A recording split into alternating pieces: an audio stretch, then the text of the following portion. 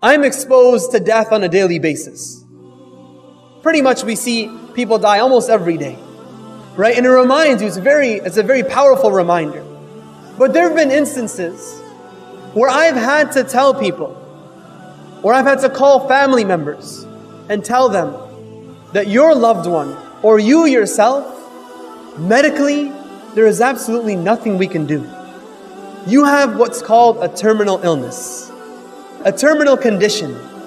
And a terminal illness or a terminal condition is one in which it's a disease process that will take your life and there's nothing we can do about it. Some people have been given, we expect, and Allah knows best, but we tell them from what we know. You may have 3 hours to live. You may have 2 months to live. Imagine you're this person. You've been told you have a few weeks to live. Life changing, obviously. And what would you do? What would you change? How would you react? If you were told you had 5 days to live, 5 days, you'll probably call everyone in your family and your friends and ask for forgiveness. Not just ask, beg for forgiveness. Any debts you have, pay it off. Salat al-Fajr in the masjid, I'm going to be there. Donations, you don't have to ask me twice. Dua sincerely from my heart. Maybe the first time in my life that I've ever prayed and tears have flown from my eyes. Maybe the first time, because now it sets in. The reality that Muhammad ﷺ knew when he would be crying in the night with his feet swollen and saying, Ummati, Ummati, when he would cry for us and we never cried for our own selves, now when we realize we have 5 days left, tears will flow. Tears will flow.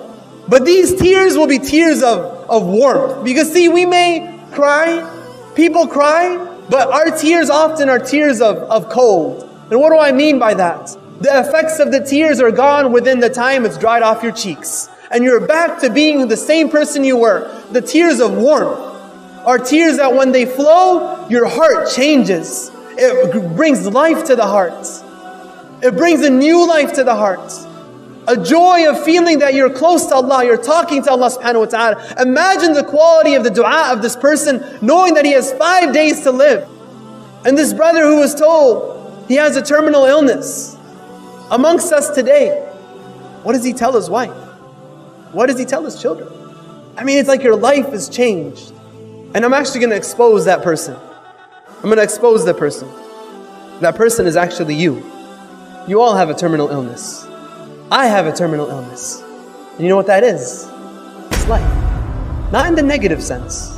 Life isn't negative, but in the sense that every day that passes is a day closer to your end. That's what a terminal illness is. It takes your life. Every time your heart beats is a heartbeat closer to death. Hassan al-Basri says, your life is just a counted number of breaths. Every time you breathe, you're one breath closer to your death. But the question is this. My question to you today is this. Why is it that if the doctor tells you you have 5 days to live, or the doctor tells you you have a terminal illness, you're willing to change your life? But when Allah subhanahu wa ta'ala tells you you have a terminal illness, you ignore it. Allah says, every soul, we translate it as will taste death. But Allah doesn't say every soul will taste death. He doesn't say كُلُّ نَفْسٍ سَتَذُوقُ الْمَوْتِ. He says كُلُّ نَفْسٍ ذَائِقَةُ الْمَوْتِ. And dha'iqah is ismu fa'il, something in the Arabic language that signifies progression. Allah is telling you that you are all of us, every soul is tasting death. Is tasting death. But why is it that we don't change when Allah tells us this, but we do when a human being tells us this?